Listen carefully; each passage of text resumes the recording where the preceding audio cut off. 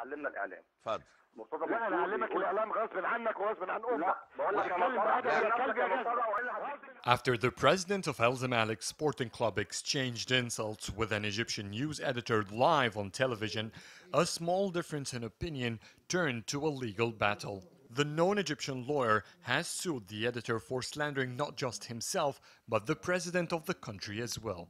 On Monday, Mansour stressed that it's not just a personal fight.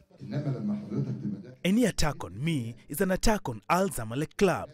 We will try this man and I will make sure he will go to jail.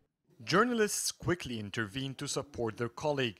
A movement among Egyptian newspapers began to stop publishing Mortada Mansour's name from any newspaper.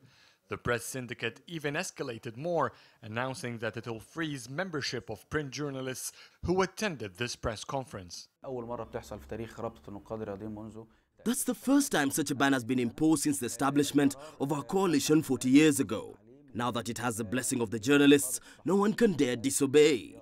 This ban will be indefinite unless something happens to change our course of action. Respect above all. That is our slogan. As the press syndicate will suspend any journalist who attended this press conference, we, the board of the club, will not deal with any newspaper which did not attend today. To decrease the damage this ban could have on the club, newspapers will cover some necessary news stories of Zamalek, mainly concerning their football team.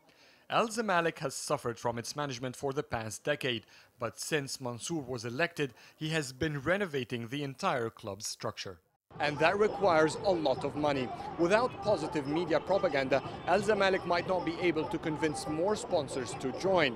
And what started as a personal conflict has become a national scandal that the club is paying for. Particularly that no one knows for how long will this ban last in Egyptian newspapers. Adel Mahroui, CCTV, Cairo.